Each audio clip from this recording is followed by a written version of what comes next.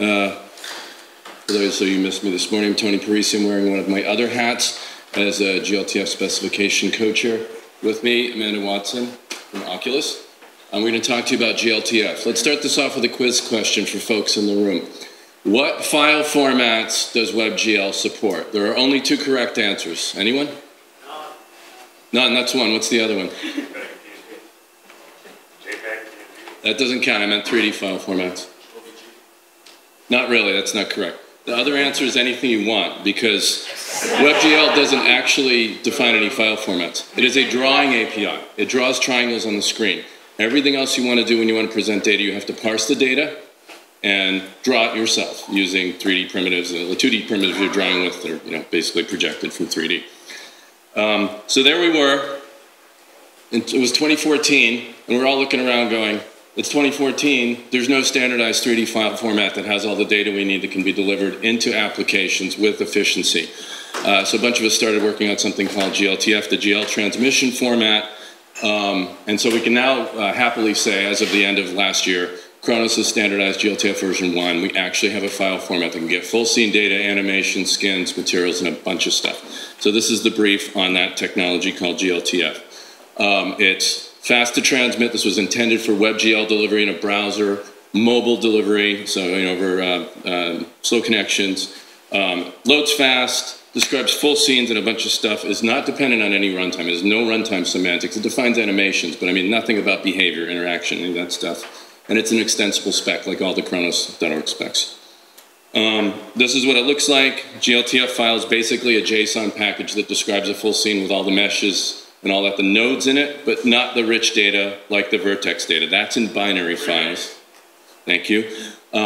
Shading and also your keyframe data, all the stuff that would be fat that you don't want to do in text, we do in binary files, and those load right into WebGL typed arrays. GLSL is used to define shaders. It can be in external files or packed in base64 encoded with the whole payload, as well as PNGs and JPEGs, same deal. So it's very full, and there's a great ecosystem. We've been developing this for a while, but I don't have time to go through the whole timeline, but we're about to work on a next-gen spec, and we're going to get to that in a second.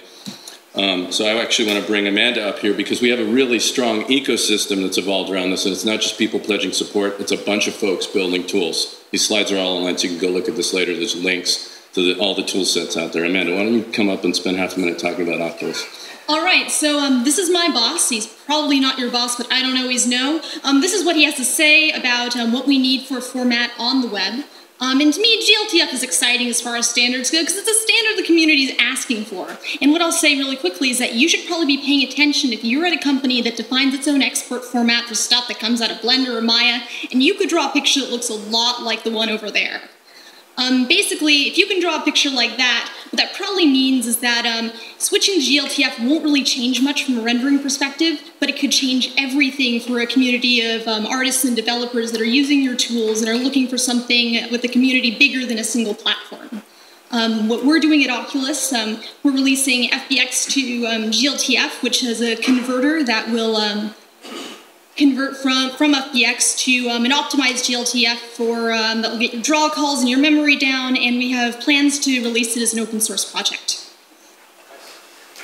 That was a full Tim Bial. Good job, Amanda. All right. So there is a syntax validator for the spec that we're calling a version 1.1. 1.1 has a few breaking changes to clean up syntax. It's mostly about tightly defining semantics. 1 minute. Thank you.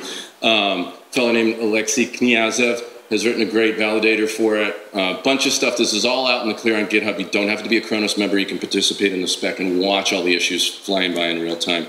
And finally, yesterday we got together, hosted by NVIDIA, and the working group started thinking about a roadmap for version 1.x or version 2. We call it GLTF Next. We care a lot about physically based materials and being able to get beyond just being able to do basically GLSL shading, which would get us to other platforms like HLSL, other APIs like Vulkan and Metal and these other areas. So we're going to kind of go up the stack a little bit and be a little higher level next version. Plus, we're making a bunch of functional enhancements. So please get involved if you care about this stuff. This is like the JPEG of 3D. It's going to be very important for everyone's pipelines, like Amanda said. Thank you very much.